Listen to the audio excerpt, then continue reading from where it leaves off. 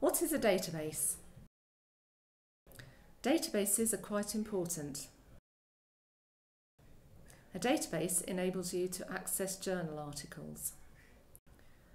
They contain a citation and an abstract of the journal article. Many databases that the library subscribes to are actually full text. This means the journal article is available to read then and there. If the full text is not available, then you can go back to the library catalogue to see if they have a paper subscription. An abstract is a summary of an article. This is particularly useful if the full text is not available. It allows you to evaluate the article to see if it's relevant to your work. Also, the library has more than one database and subscribes to many different collections.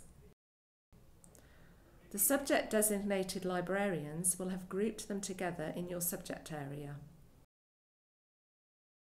Finally, if you're still not sure, just ask